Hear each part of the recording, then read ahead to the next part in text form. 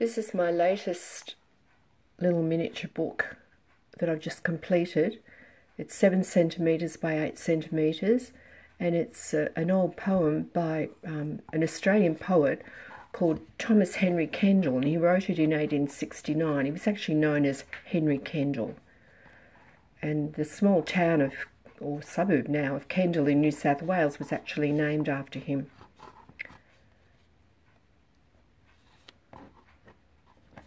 I set it all out on the computer and then did the little watercolours for each little verse.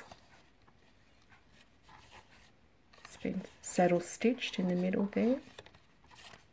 I won't read it all. It's quite old-fashioned style of writing, and there's a bit about the author at the back.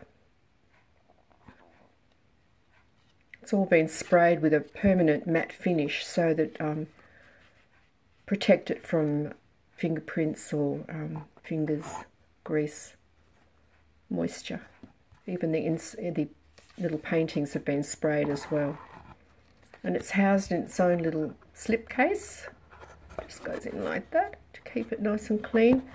And pull the ribbon if you want to take it out. So there it is, Bellbirds. And anyone who's lived in Victoria or been to the Dandenong Ranges and parts of New South Wales would have heard the beautiful sound of the bellbirds. They're actually called bell miner, but we call them bellbirds.